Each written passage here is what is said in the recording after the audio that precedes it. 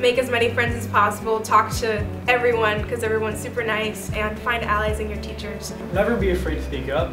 People disagree with you all the time, but people will always include you in the discussion, even the teachers. Join lots of extracurriculars like sports or Bacado so you can meet new friends, and especially upperclassmen. I would recommend not procrastinating. Make sure you're really organized with your time. Meet everybody and anybody that you can, just so you can become more immersed in the culture. Try your hardest because it will pay off. You get a lot more work in like sophomore, junior, senior year, so join sports, join Bacado, just make a lot of friends and have as much fun as possible. Help out with the admissions department. You can really meet tons of new people.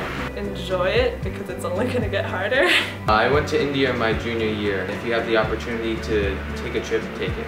You'll get through it. Welcome class of 2021!